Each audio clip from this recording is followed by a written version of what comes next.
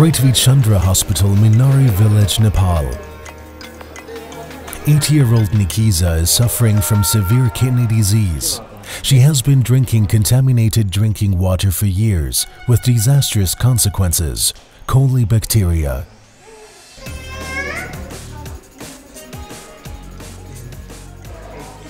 After a 3-day car ride through rough terrain, Nasrim Patsung was hospitalized at intense pain. Her dehydrated body refuses to function.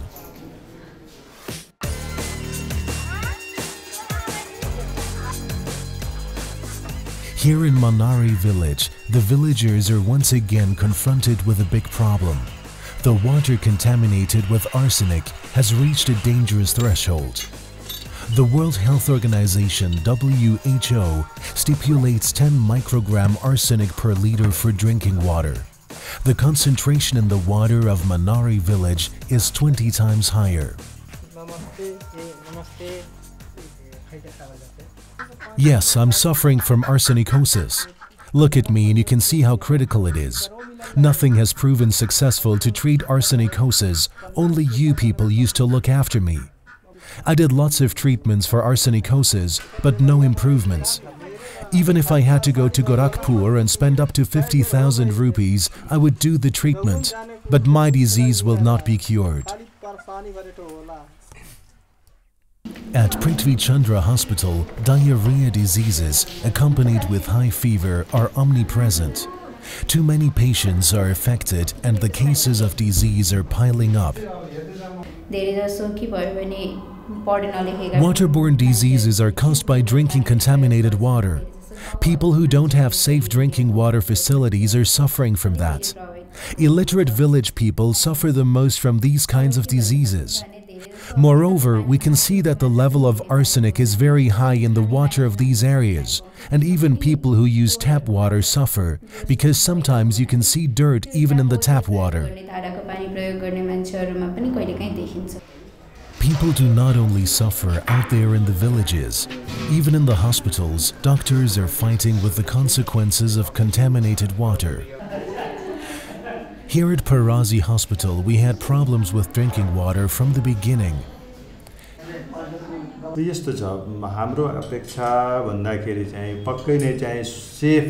Here at Parazi Hospital, we had problems with drinking water from the beginning. Before the supply of aqua drops, we had a big tank for drinking water inside the hospital compound. The tank was filled in the morning and evening shift. Sometimes we had the problem that the tank got empty, and then we used to drink water from the 2 shallow tube wells which are in front of the hospital. Some patients even used to bring water from their homes, and some used to drink water from that shallow tube wells when the tank was empty.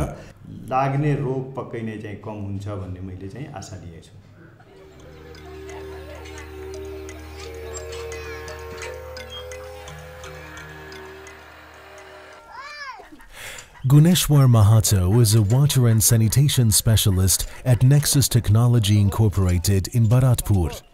He knows the problem of contaminated water in his country only too well.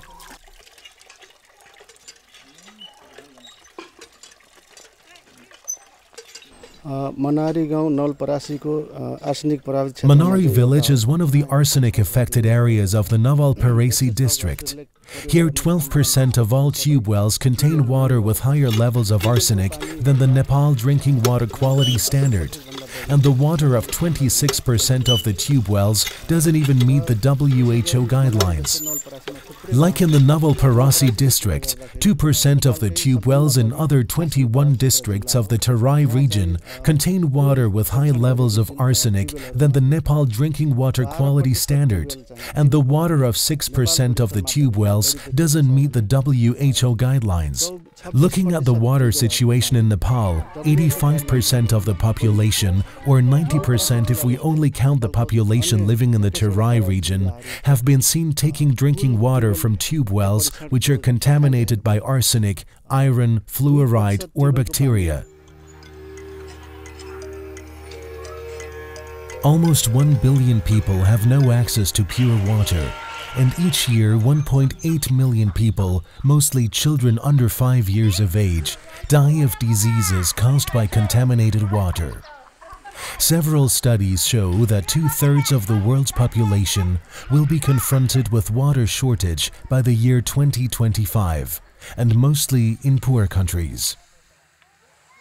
Companies like Nexus Technology Incorporated and WECONNEX Limited in Switzerland are working at full stretch to improve access to water with the aid of new technologies and financing plans. They do that in close collaboration with the government and authorities, as well as with local and international institutions and companies. Ram Chaudhary is the owner of one of these companies.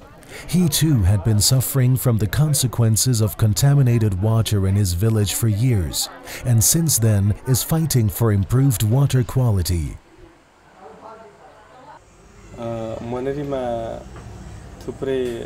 In Manari, many projects have come in to solve the problem of safe drinking water, but none of them lead to any solution. Then we thought that we as the young generation should make a decision ourselves and make some attempts. Many NGOs and INGOs helped us. Some of them gave us different filters, but none of that was successful. At last we got help from Nexus Technology Incorporated, Trims Water System Switzerland and WECONNEX Limited Switzerland. They gave us a pure and safe filter which now provides us with safe drinking water.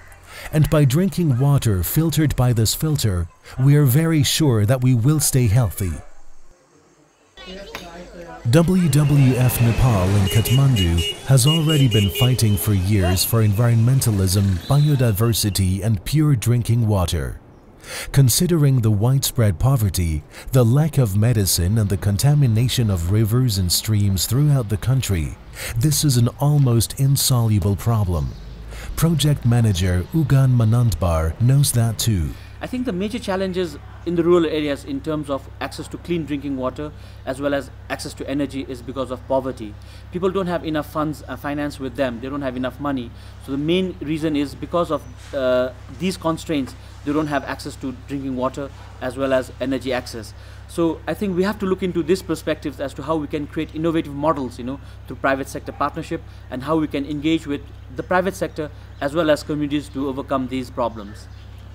It is our true belief that the biggest challenge on our planet today is to provide access to basic infrastructure services to everybody, to all human beings. Unfortunately, we have not seen many working business models to supply this kind of access to basic infrastructure services also in remote and underdeveloped communities. This fact and our long experience in selling solar-powered drinking water purification systems into these markets have helped us to develop our vision. We believe that with a financially, socially and ecologically sustainable business model, we can provide access to these basic infrastructure services for all people, also in very remote areas. We called our concept that we have developed the NEXUS Center. Actually an infrastructure hub which is located in the core of remote communities.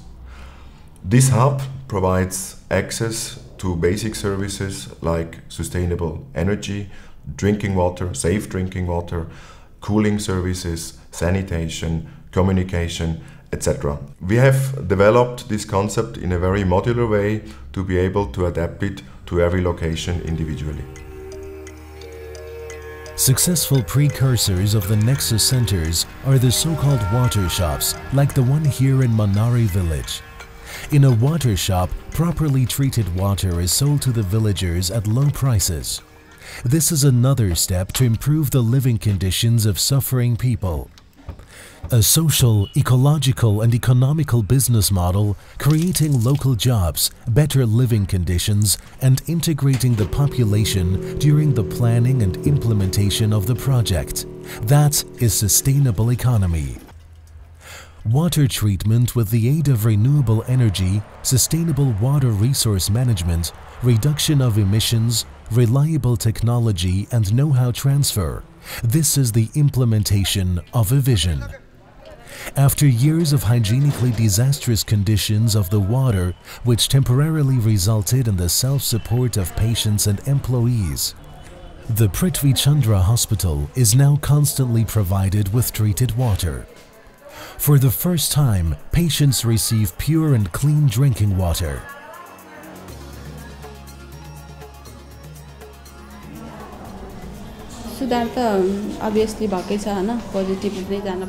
Pure water is very important for good health. In a hospital, patients have a lack of immune defense, and if the water is impure, there is a higher risk of getting even sicker. That's why pure water is very important. I think when you look into water, water is something in terms of water is life, water is development, and water can be disaster also. So what we see is the Nexus Center, it combines both energy and water quality for drinking purposes. So this is the time, when we have to start talking about Nexus Centers, because if you come with Nexus Centers, people can have access to both drinking water as well as solar energy power, in terms where they can use it for the minimum demand use, like charging things and all that stuff.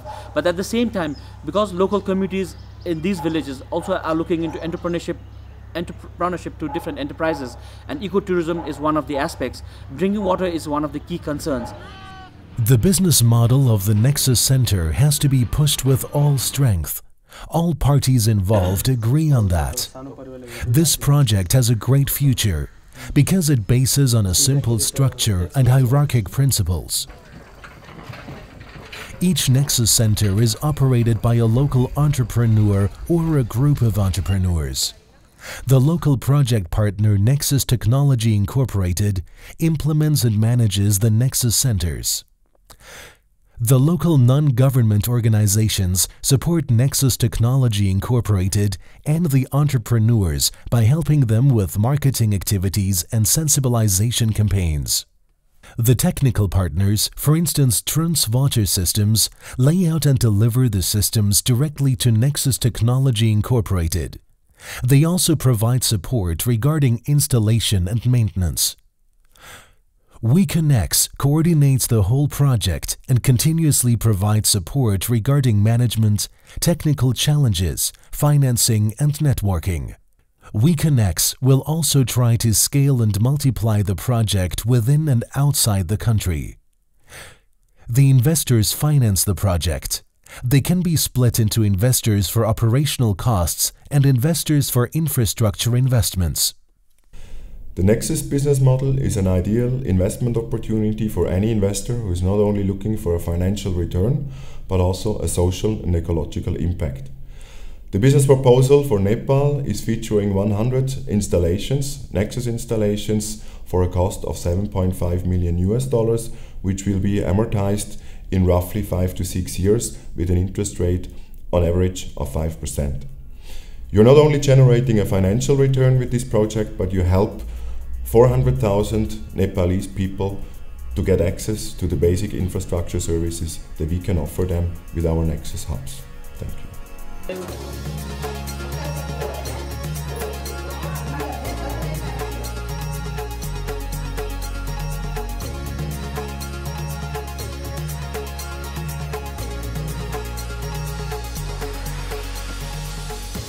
Thanks to the reliability and the little maintenance work necessary and the automated and simplified operation of the systems, the partners generate an integrating source of revenue as well as local added value and local economic growth.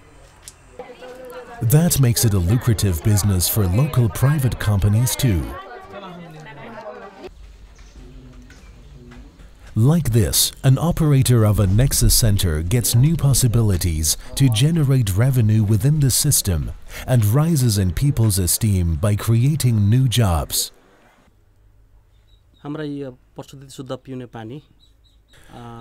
We supply the safe water to hospitals, schools and colleges at very low prices by delivery.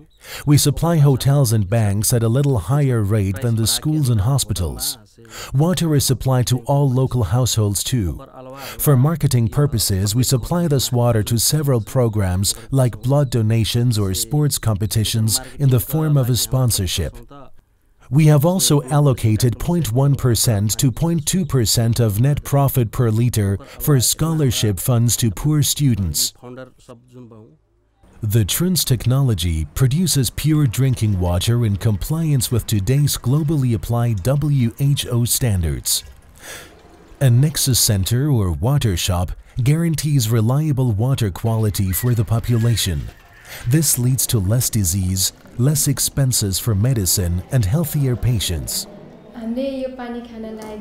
Since we started drinking this water, we are feeling very well. This water is very tasty and healthy. Drinking this water, we could stop drinking other water. We feel healthier drinking this water.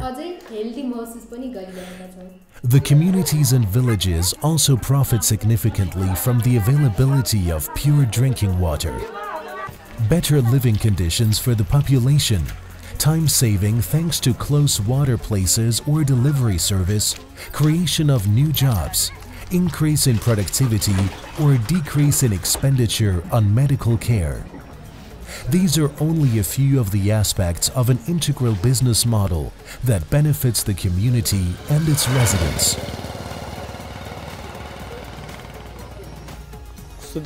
Thanks to the implementation of pure drinking water, the villagers have stopped drinking contaminated water from the tube wells.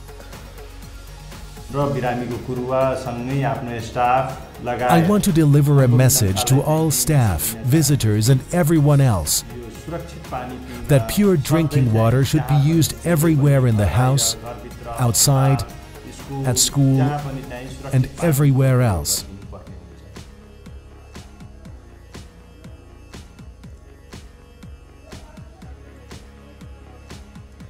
This project has created opportunities for employment at a local level.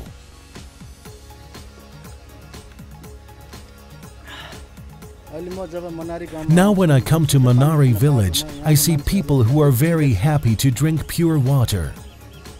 People's happiness can be felt everywhere.